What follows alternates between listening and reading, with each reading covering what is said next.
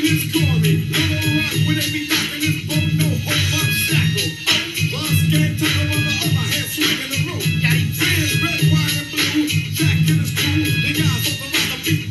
of the town coming to you live from Las Vegas, y'all. Where I'm always on some type of motherfucking bullshit.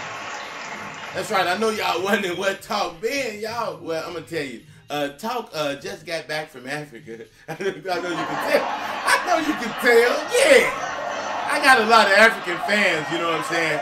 And Talk finally made it over there to Africa and did a couple of shows over there. Now, they were small. Now, Talk had to pull his shoes off. I ain't used to doing comedy barefooted. But for my African brothers, I did that. Okay, enough of that. Yeah, just got back from Africa, y'all. Oh, wait a minute. Did I just hit the bullshit button? Did I hit the bullshit button already? Okay, well, I better hit it then, because this probably... It's probably going to be some motherfucking bullshit, y'all. That's right. That's right. That's right. Just got back from Africa, y'all.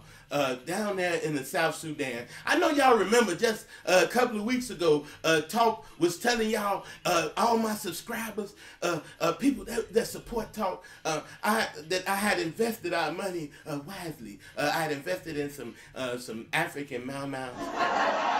You damn right.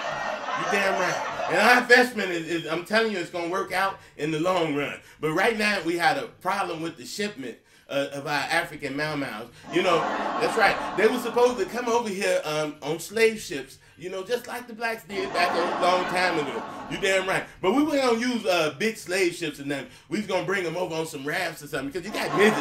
They ain't got to spend that much money.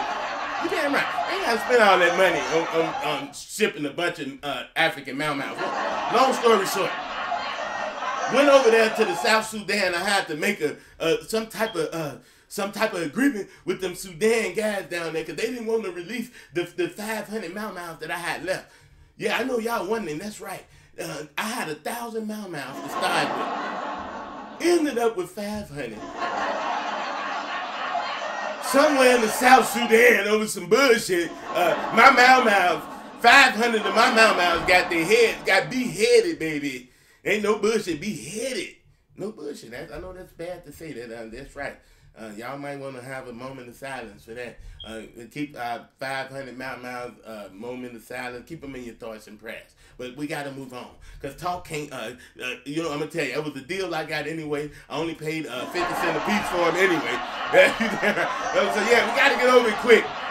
Woo, you got to get over it. But, hey, I'm going to tell you, Talk still trying to pay for them 500 funerals. I'm going to tell you, it's a lot of money trying to pay for all them funerals, but I found a way to get the job done for half price. You damn right.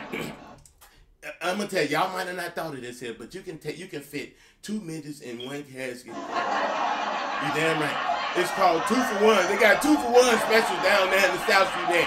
You can fit 2 midgets in there. Look, now y'all laughing, but Talk saved a lot of money this way. You can flip one side of the casket up, and you can have one midget's funeral, and you damn right. And when it's over, you can spin the casket around and flip the other one side up. You damn right. And have his funeral.